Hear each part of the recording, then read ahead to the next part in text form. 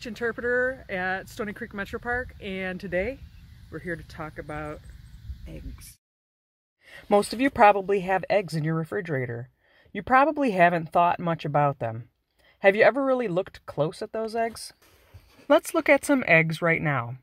Eggs come in all different colors: tan, brown, white, green, blue. Different kinds of chickens lay different colored eggs. The outside is called a shell. It's hard.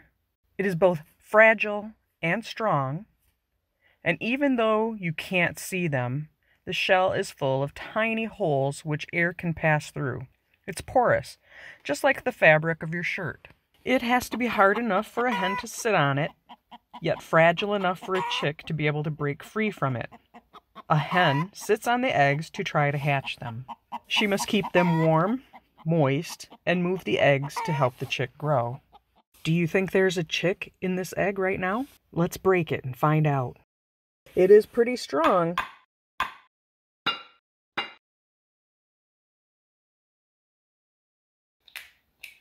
There is no chick inside this egg. But what do we have here? Now remember, I said the shell was full of holes? So what keeps germs and bacteria out? Well, there's this membrane. It's a barrier that keeps the chick safe from germs that can pass through the shell's pores. Here's an egg that's been soaked in vinegar overnight. It dissolves the shell so we can see exactly what the membrane looks like. That's something you can try at home. Take an egg, put it in a cup, pour vinegar over it, and let it set overnight and see what happens by morning. It's pretty cool. The membrane is thin and kind of feels like a wet water balloon when it's like this. Have you ever noticed when you boil an egg, the yolk is always in the center? Well, there are these two little kind of yucky blobs in every egg. And these are little threads that are kind of like bungee cords attached to the opposite ends of the yolk and to each end of the egg. And this is what holds that yolk in the center. It's called a chuleza. And this yellow part is called the yolk. The yolk is the food for the chick that could grow inside of this egg. It has all of the protein and the nutrition that the chick needs. But where's the chick? Let's go looking for him. Every baby starts out as a tiny cell, and chicks do too. There is this tiny spot on the yolk. It's called the germ disc or germinal disc, and it's right about here. You can look for this on your eggs at home too. Most eggs that you buy at the store will never ever hatch because the farmers don't keep roosters on the farm. So if you don't keep a rooster, you don't have fertile eggs. The chick would grow attached to the yolk by an umbilical cord.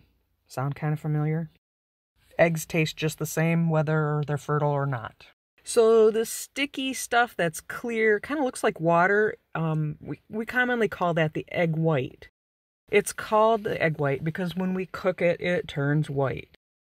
The science name for the egg white is albumin. To me, that kind of sounds like some guy's name. Hi, my name is Al. Albumin.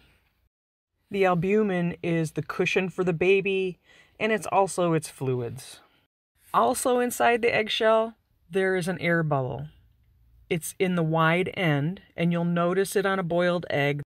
There's always a flat part. That is where the air bubble is. The air bubble is between the membrane and the shell, and as the chick grows, so does the air bubble. It only takes 21 to 24 days for a chick to form inside an egg. At that point, it is all folded up tight in the shell, and it needs to get out. So after taking its first breath, it picks the shell and turns a little, and picks and turns, and picks and turns, and sometimes it'll chirp too. It picks and turns until it goes all the way around the shell, making a hatch door. It is a struggle. It can take 4 to 32 hours for a chick to hatch, Because it's such hard work, the chick takes naps every so often. The struggle is necessary. The chick is learning how to breathe, and as its lungs pump, the chick's body is pulling in the very last bit of that yolk through its umbilical. This allows the chick to survive while waiting for the rest of the eggs to hatch. The chick has a 3-day food and water supply built in. After picking the shell all the way around, finally it's time to hatch. The chick stretches its legs and pushes hard and falls out of the shell. At first, the chick looks wet, like it just got out of the shower. It takes a nap for a while as it dries off, and after an hour or so, the chick is up and running. It can feed itself, it can drink. Sometimes they need to be taught to drink, but it only needs its mom for warmth and protection. That's what makes chicks so easy to grow and keep on the farm. I'm Lori. I'm hoping to see you at the Metro Parks real soon. Thanks for watching.